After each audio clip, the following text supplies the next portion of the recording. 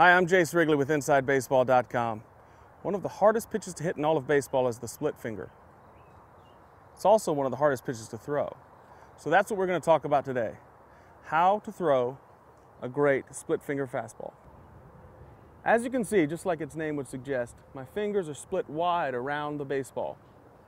I've got them off the seams because it's important that this pitch slip right between these fingers, and we don't want to have too much grip on it. Variations on the pitch can include the thumb up on the side or underneath. You can put the ball a little further down between the fingers or higher up, whatever makes you feel comfortable. What's most important is that this ball is free to slip right through these fingers at the point of release. And in order to do that, we need to have a great snap at the end of our motion.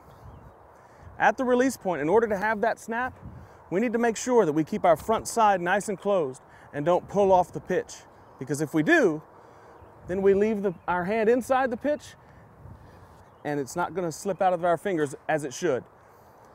So keep the front side nice and closed, deliver the pitch, and make sure you stay back with your toe, our knee, our chest, and our chin, in that order, closest to the plate, so that we have plenty of time for our arm to come through the zone and release the ball. If we dive ahead of the pitch, then we're not going to get that great snap at the end that we need for that ball to slip between those fingers. Now let's talk about getting your grip. One thing we want to make sure we don't do is tip off to the hitter that we're getting a split finger grip.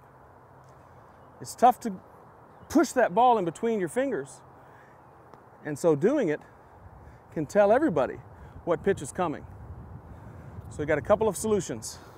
The first is to get a split finger grip before every pitch.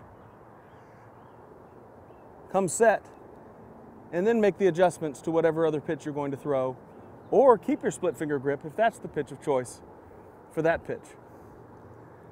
The other option is this. Bringing your hand into your glove around the ball this way allows you to either rotate the ball in your hand into the split finger grip or release it and get a different grip inside your glove. So there's two ways that you can get your split finger grip without tipping it off to the opposition. Now you know how to get your grip, how to execute the pitch, so go out there and practice. But when you do, take it easy at first. Let your arm get used to it.